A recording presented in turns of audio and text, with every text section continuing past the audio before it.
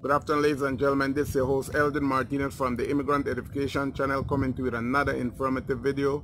This other video is going to be about what if you're overseas or abroad and then you realize that your green card has been stolen or missing.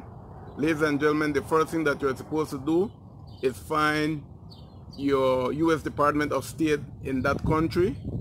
That being said, ladies and gentlemen, USCIS is the agency that issues permanent resident card. The consulate does not issue permanent resident card.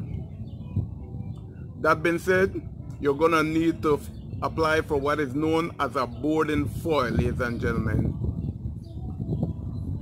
So you're going to need to make an appointment with the Department of State in that country.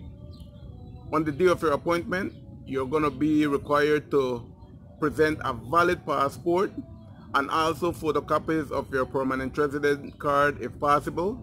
You're also going to be required to fill a form I-131A, application for a travel document, and also present a receipt that you've paid for your form I-131A.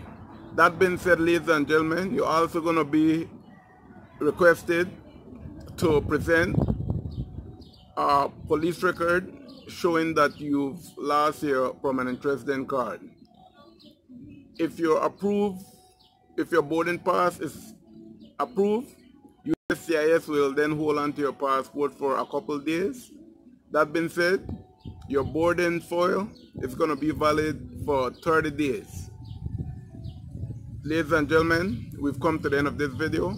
Please share, like, subscribe, and hit the notification bell.